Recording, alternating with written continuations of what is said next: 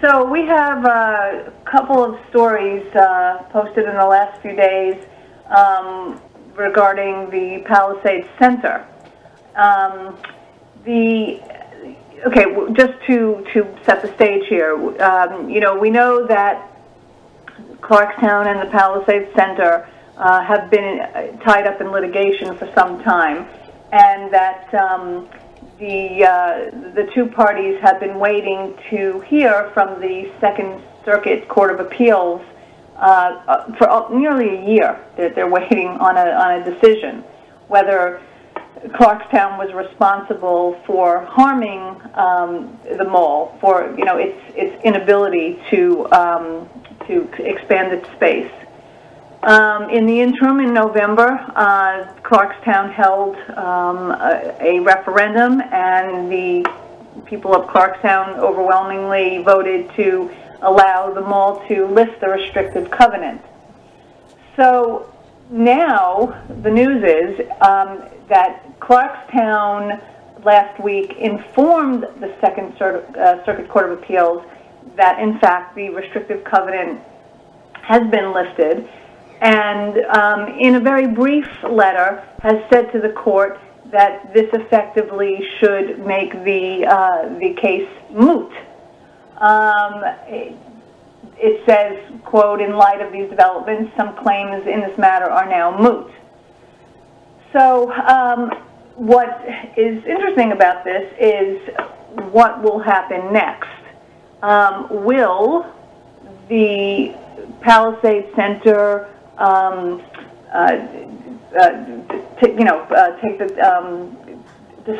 the case dismissed? Will they retract their case?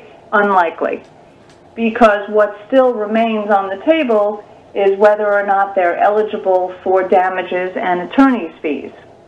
On the other hand, will the court now finally, after a year, make some sort of a decision, and will they rule on the issues, even though, in a sense, yes, it is moot, because at the heart of it, the suit was all about the mall's ability to have this restrictive covenant lifted so that they could expand into about 250,000 square feet of unused space that they've had for 20 years.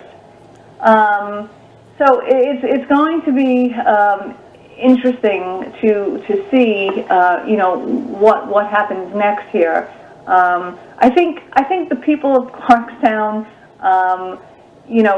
who have not, I guess, gotten into the weeds on this issue, would like to think, okay, the mall has gotten what it wants, and now the litigation should be over, and it should be a fresh slate.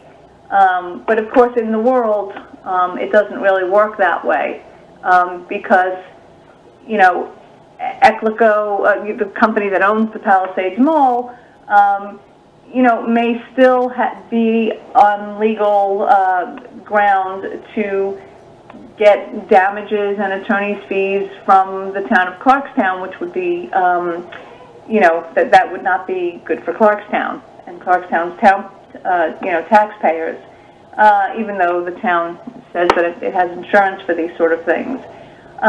So that's a big story, and we're going to be watching to see whether, again, whether the appeals court rules on this, whether they remand it back to the district court, and whether the original issues are ruled on.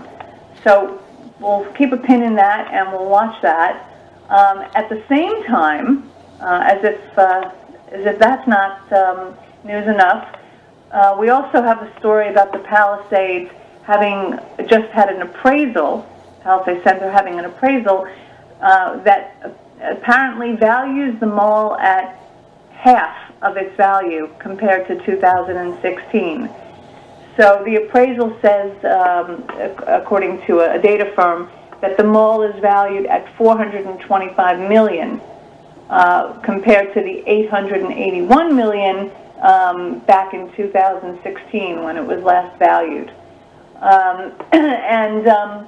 Why this is important is because there'll be a tax cert. Yeah. Well, no, there already is. There already is. They've already filed for tax cert, and they've so that's already in play.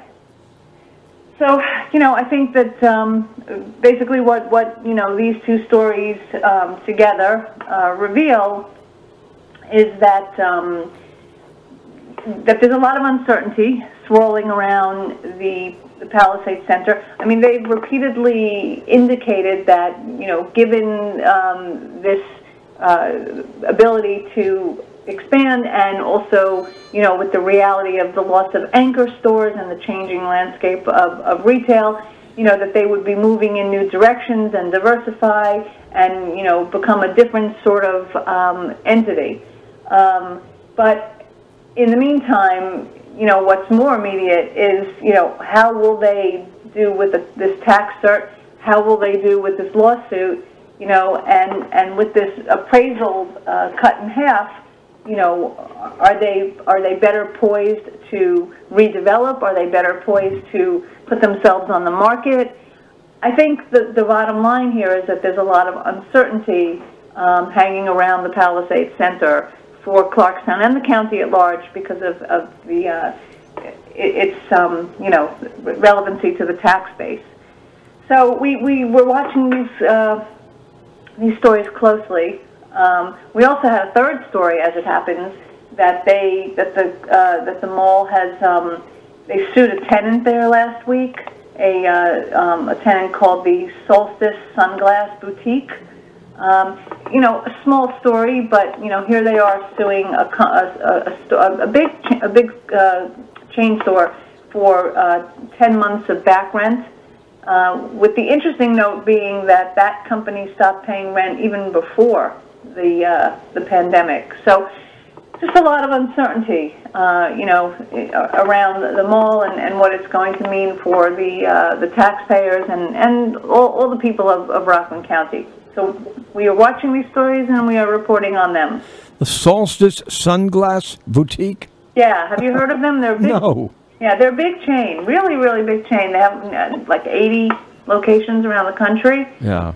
And the mall is suing them for 10 months of back rent. Oh boy, what would this society be without suits, without lawsuits? How boring, huh? I think if there's any profession to be in at the moment, yeah, it's probably. I think the people who are really cleaning up right now are probably attorneys. Yeah, really. All right, Tina. If anybody wants to take a look at what Tina was just talking about in detail, just go to the website, which is Rockland Business Journal. It's RCBiz, journal.com, right? RCBizjournal.com. And don't forget to sign up free just give us your email and you can get the free daily blast. So. Okay, the free what? Every single Monday through Friday, we send out a daily blast. Okay. And those are free. You just have to get on the site, and it says sign up for our daily newsletter, and you just put your email address in. We send 1 at most to 2 news stories a day, and this is an easy way to stay on top of what's going on in Rockland County. You got it, my friend. We'll talk to you next week. All right. Have a great